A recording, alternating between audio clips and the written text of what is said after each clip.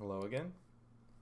Now we're on question 3 of our study guide. So question 3 says, given two triangles, ABC and DEF, measure of angle CAB, so that's this angle right here, is congruent to the measure of angle FDE, this one right here, and the measure of CBA, this angle here, is equal to the measure of this angle here, FED. Points A, B, D, and E line on line L. Describe a sequence of rigid motions and dilations to show that ABC is similar to DEF. Sketch an image of the triangles after each transformation. That basically, it's basically asking for the same thing we did for part 2. It's just a little bit of a different diagram. But you're going to see that it's honestly quite easy. So my first step, I'm going to reflect. Now, where am I going to reflect? Well, if I think about the definition of reflection, I know that wherever my line of reflection is, all the points are going to be equally distant from the line of reflection. So all the points on the pre-image are equally as far from the line of reflection as all the points on the image.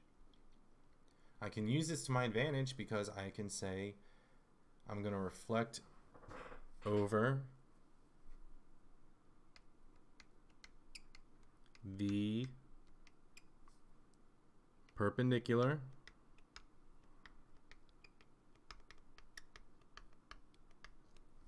bisector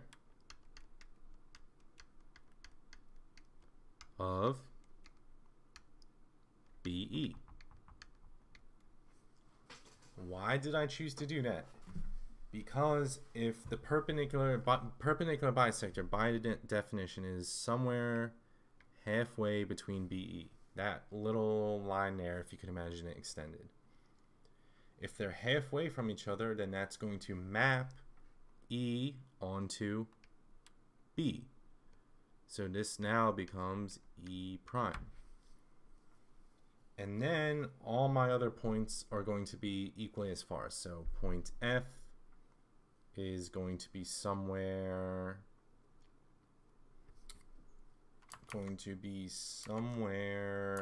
on the line CE prime, or CB, sorry. The reason I know that is because after the reflection, you're going to get that this angle E matches up with the angle at E prime. If they have the same angle, then you can imagine all the lines are going to have the same slope. So F is going to be somewhere over there. And a similar logic is going to work with D. Well, D is a little bit more obvious to see because D is on the line L. E is on the line L, so they're basically going to have the same vertical distance away from each other. So D is going to be somewhere around there. And you can now connect your triangle just like that. And we're pretty much almost done, except all we have to do now is dilate, because dilation is going to make the triangle bigger so that it's going to match perfectly up with C and A. So step 2, dilate. My center of dilation is going to be point E, or I should say E prime.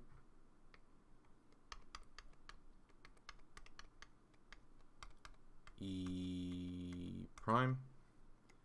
And a scale factor